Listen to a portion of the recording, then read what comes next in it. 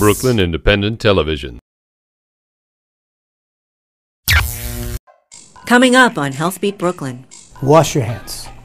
Wash your hands. And wash your hands again. Advice on how to defend yourself against the flu epidemic, like if you have to sneeze. What I try to tell them is just the Dracula. And debunking the myth that getting vaccinated can give you the flu. I took the vaccine and I got the flu. Impossible. At Kings County's cardiac cath lab, we're going down the tubes. We're going to get the procedure started. You'll see how catheterization plays such a huge role in the health of Brooklyn's heart disease patients. This technology allows us to see where the blockage is.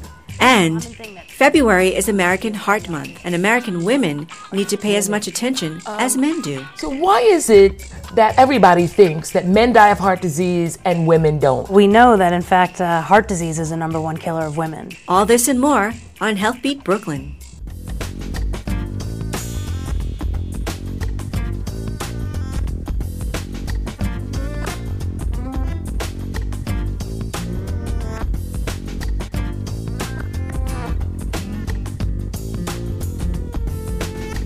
Welcome to Healthbeat Brooklyn on Brooklyn Independent Television. I'm Dr. Monica Sweeney. Across the nation, this has been one rough flu season, and it's not over. The Centers for Disease Control says that while the numbers have started to level off in the East and the South, they're still rising in the West. The percentage of flu-related hospitalizations and outpatient visits both qualify as an epidemic. And while there are no nationwide systems to accurately count flu-related fatalities among adults, the number of children who have died is now approaching 40. What makes this flu bug, or rather bugs, plural, so bad? And what can you do to help protect yourself and your loved ones? Here to discuss the situation are Dr. George Allen, PhD, Director of Infection Control at SUNY Downstate Medical Center, and Dr. Nicholas Vaccari, Assistant Director of Emergency Medicine with New York Methodist Hospital. Thank you both for joining me. Thank you. So let's just talk about the bug and what you've been seeing. In the emergency department at New York Methodist Hospital, we've seen almost a 20% increase in flu-like illness admissions to our emergency department since probably around the 20th, 21st of December. And it has sustained a volume of 20% increase over what we usually see since just up until about last week, where we're starting to see that fall off. It is starting to level off. It's definitely starting to level off. So my other question about the volume is, are you seeing the usual presentation, or are there various presentations of whatever these bugs are? Well, we are seeing a combination of both. We are seeing the usual flu-like symptoms, sore throat, fevers, generalized aches and pains. We are also seeing almost some gastroenteritis symptoms. Would you just explain gastroenteritis Absolutely. symptoms? So people who feel a certain amount of nausea, vomiting, diarrhea, fever, aches, pains. And it's not the usual coughing thing, then? It's all Correct. Stomach and intestines. Correct. Well, it must be really different when we're talking about inpatient. What are you all doing? The admission process, again, generally, if patients have comorbidities with the influenza, the typical symptoms are fever, very high fever, and aches. They may also have some other comorbidities that requires them to be admitted, and that's when generally they're admitted. Generally, we don't admit patients who just has the flu. Right. Usually would give them some medication and send them back home. What kind of precautions are you taking, though, once you do have to admit somebody who... Well, the precautions are taken even before we admit them. Typically, droplet isolation precaution is the category that is used. I love your term, droplet precautions, but we're going to have to break it down a little bit. Yeah. Basically, as you all know with flu, when people cough and sneeze, you expel large amount of these particles. They land on surfaces, so these are droplets that land on surfaces. And an individual who touches this, they picked it up in their fingers, or it may actually land on the mucous membranes, which is your eyes, your nose, and your mouth. Also, if you touch one and you touch your nose and the mouth, that's how you get transmission of the influenza virus. So the precaution is droplet precaution, meaning that you're trying to control the spread of droplets. So all those people that are coughing next to you on the subway. And cover your nose and sneeze when you're coughing. And I know the Department of Health has a wonderful program where you sneeze and cough in the crook of your arms. And I'm sure my colleague here has some wonderful way to remember that. Yes. Sure. Yes, I would like you to tell us what that is. You know, a lot of times, a lot of the treatment is focused around symptoms. And what, you know, we do in the emergency department is a lot of education, especially with pediatrics. So what I try to tell them is just the Dracula. Put the Dracula cape right up to the I love the right Dracula up to the cough. Move. Can I see you do it? You know, the thing that you said is a lot of what you do is education. And so what we want to do is to make sure we spend enough time talking about what people should do before they get the flu, and maybe it will help them not get the flu. Mm-hmm. So let's talk about the education. Let's start with what? To keep it simple as possible, wash your hands. Wash your hands. And wash your hands again. And wash your hands. And you know, you could also use the alcohol preparations that you can buy in the drugstore. And, you know, consistently throughout the day, keep in mind that the things that you're touching, many other people have already touched. Right. And those germs are being circulated throughout our community. And by washing your hands, you're protecting yourself and you're protecting your neighbors. So that's...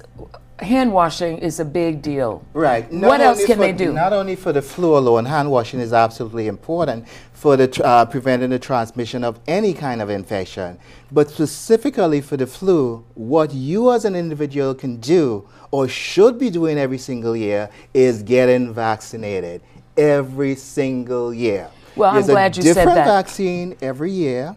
And you need to get that vaccine every single. That's the most important thing you can do. Do you know that the percentage of people who should get vaccinated and the percentage who do differs by about 65%? Only about 35% of people who are indicated to become vaccinated.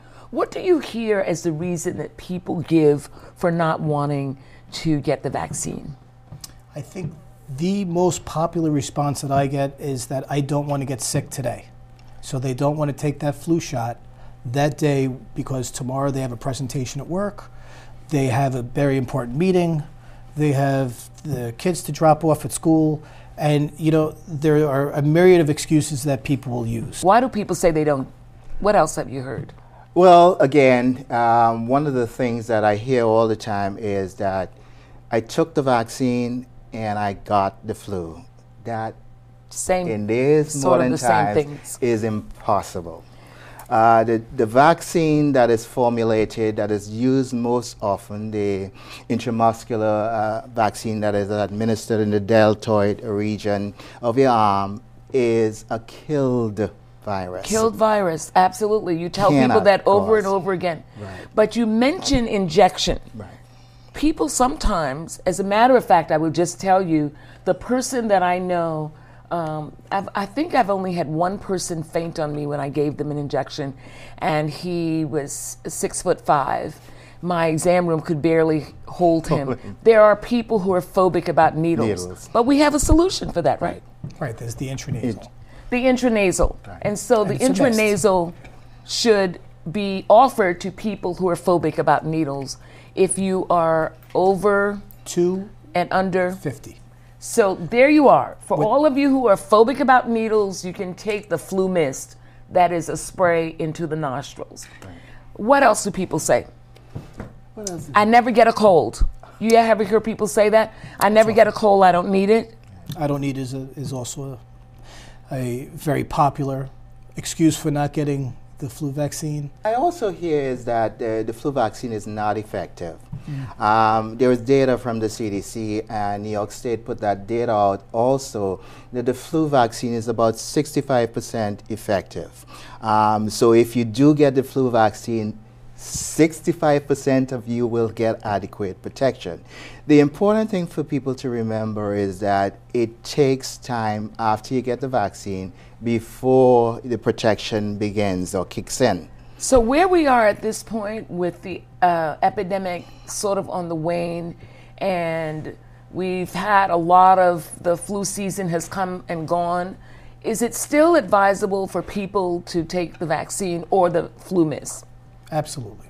Absolutely. So a lot of times you'll see two different, almost a bimodal transmission. So, you know, I wouldn't be surprised that towards the beginning of spring if we would see another resurgence of this flu or maybe very similar flu to this. In fact, you can see cases up until May, probably. Absolutely. So people should know that if you've not done what you should, go and do it now, because it can still be protective after. And vaccines are 2 available. weeks. Mm-hmm. And vaccines are available, correct.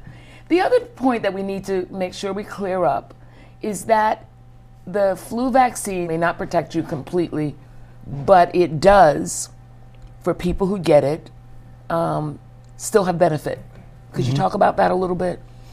Well, you know, I think that the benefits by far outweigh the risks.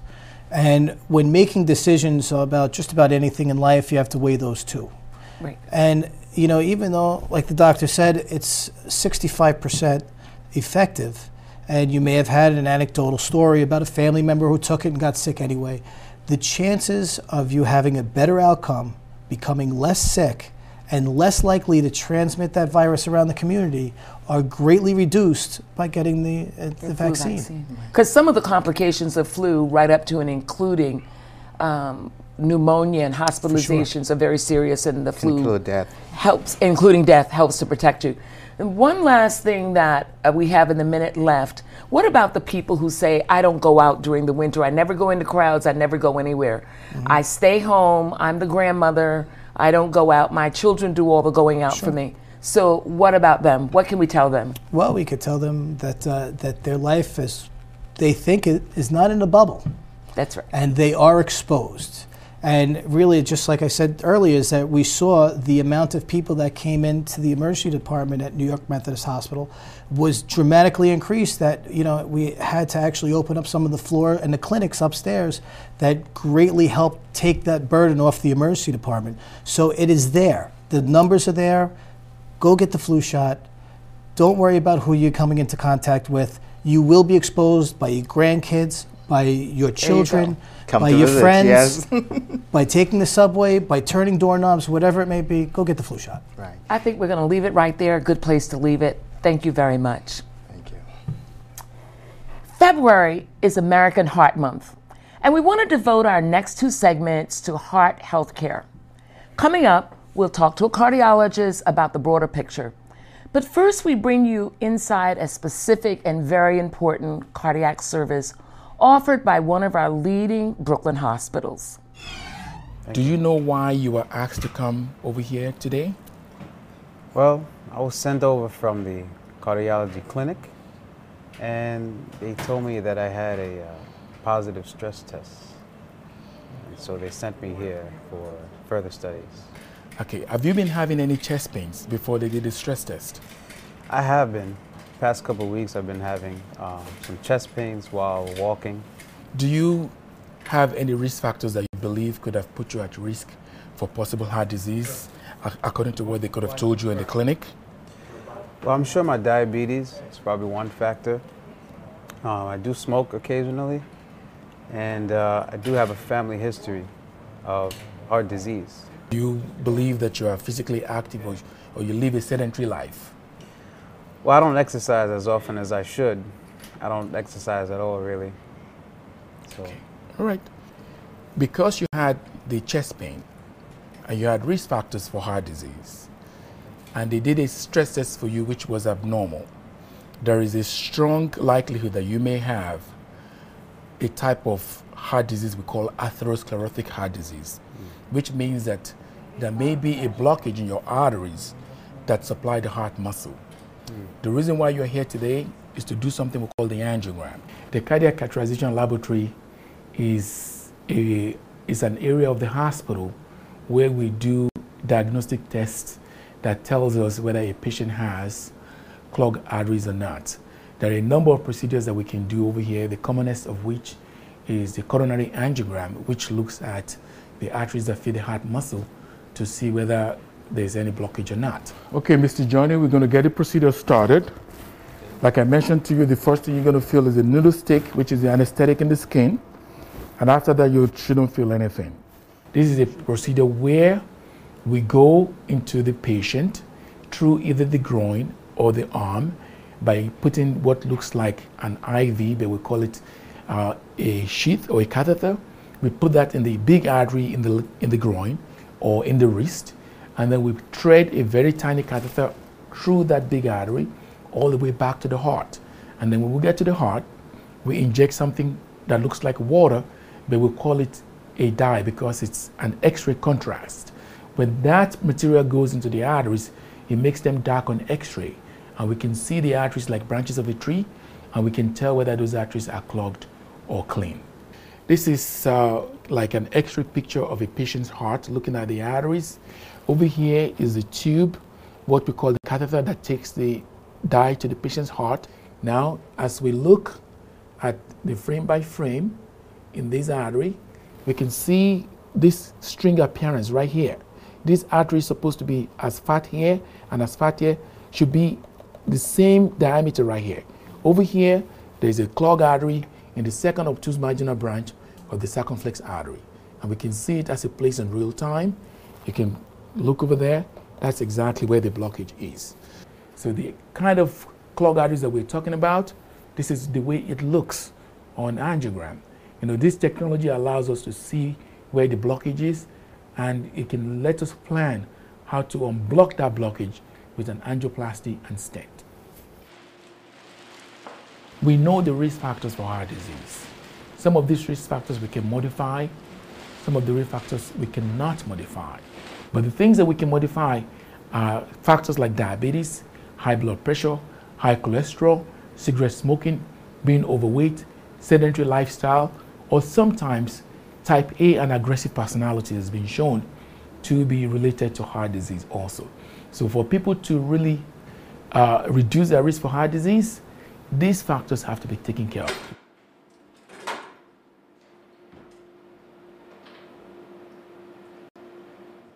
As we observe American Heart Month in February, we want to focus on heart disease and women. In popular culture, it's men who have heart attacks. Think of Marlon Brando in The Godfather, dying suddenly in his garden. But heart disease actually kills more women than men, and it kills more women than all types of cancer combined. Joining me to talk about this is Dr. Archana Saxena, a cardiologist from Lutheran Medical Center. Thank you for joining us. Thank you for having me. So, you know, when I go out and give talks often, when I'm talking about many things and health disparities and health disease and things come up between women and men, I ask the women in the audience, what is the #1 cause of women dying? So what do you think they say? Cancer. Which cancer? Breast cancer, ovarian cancer. What do women die from more frequently than breast cancer, for example? Well, we know that in fact heart disease is the #1 killer of women. So for about 1 in 3 women that will die this year will die from heart disease. What about breast cancer? How many? 1 in what? 1 in 31. 1 in 31. So we need some better education out there about the risk of heart disease in women.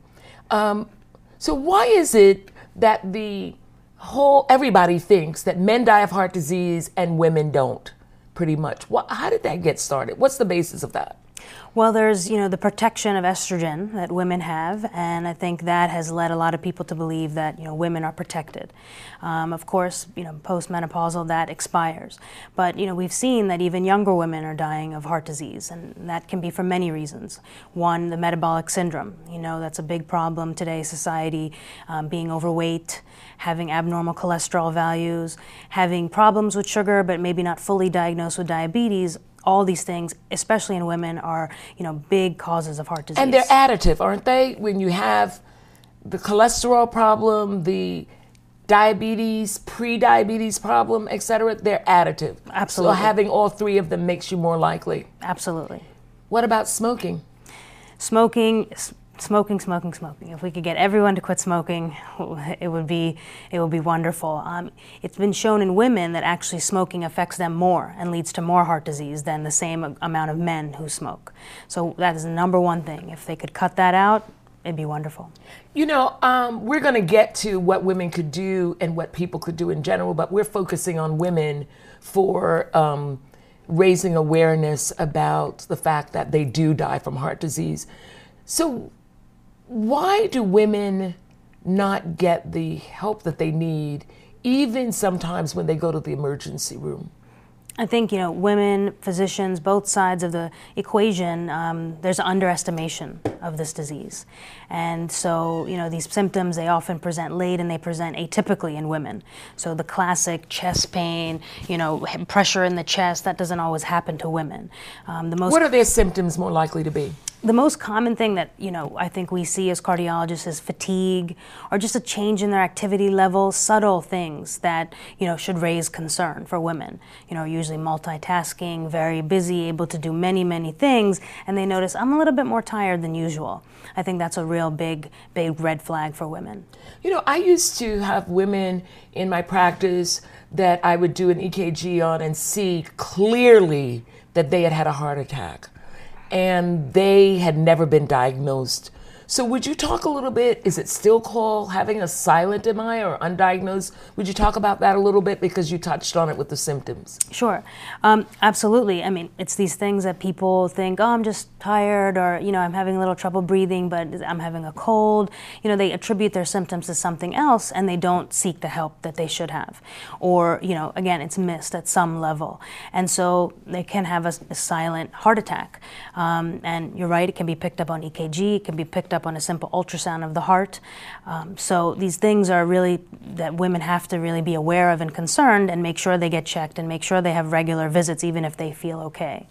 I'm glad you said make sure you get a regular checkup, but my question is, and we're going to get to the prevention, but what should you have done when you go for your annual physical when you were a woman seeing your internist or primary care physician? Sure. What should a woman have done and what should be included in it?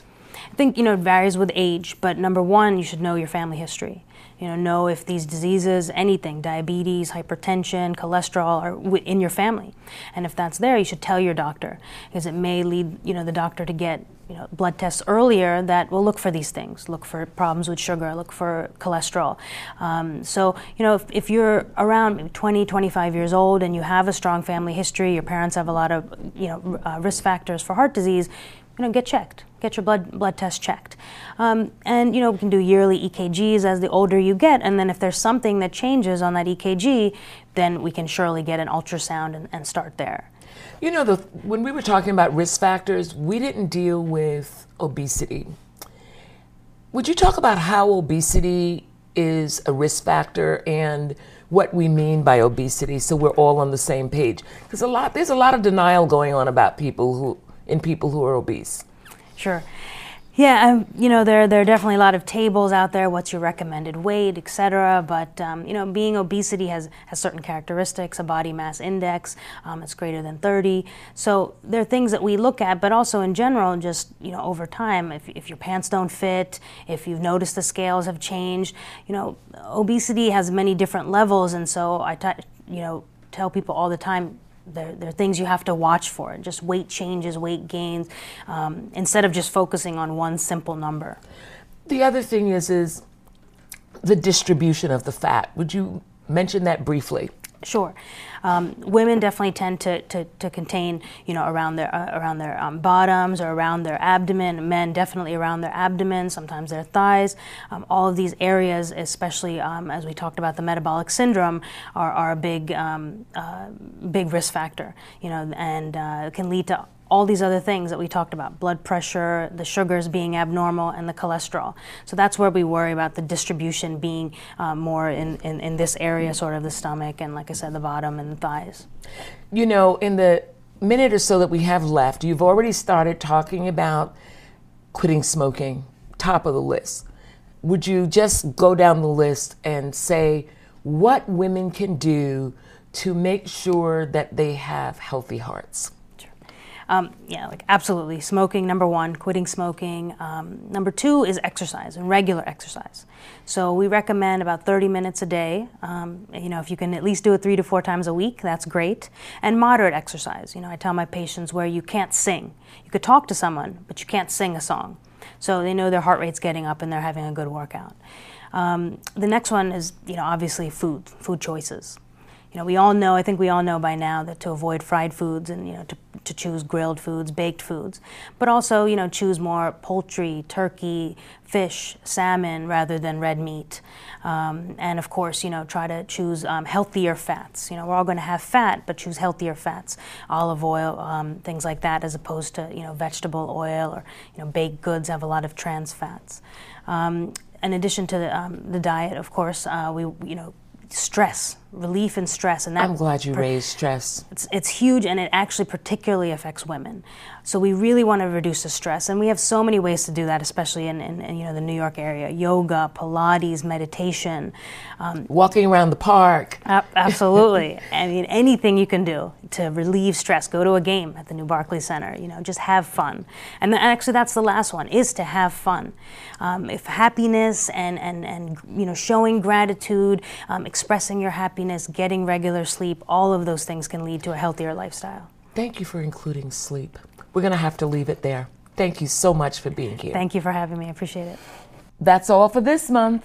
To watch any of these segments again and to see all of our past Healthbeat stories, go to brickartsmedia.org/BIT and then click on Healthbeat Brooklyn.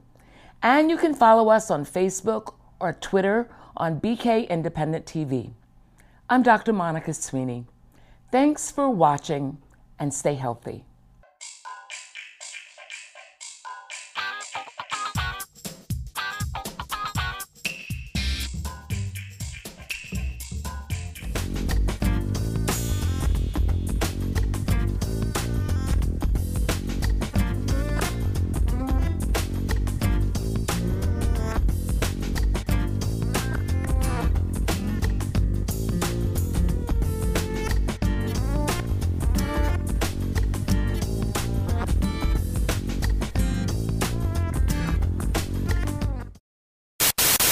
Watch this and other Brooklyn Independent Television episodes online at brickartsmedia.org/BIT.